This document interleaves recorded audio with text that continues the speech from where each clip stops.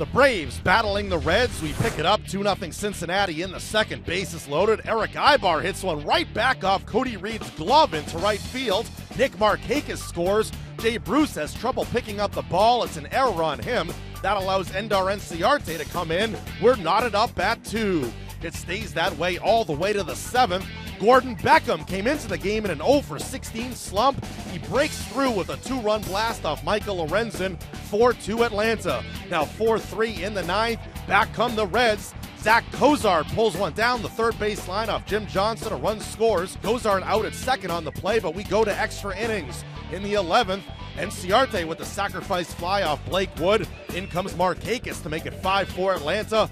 Bottom half of the 11th, Mauricio Cabrera strikes out Cozart to end it. Cabrera with his first career win as the Braves get by the Reds 5-4 in 11 innings.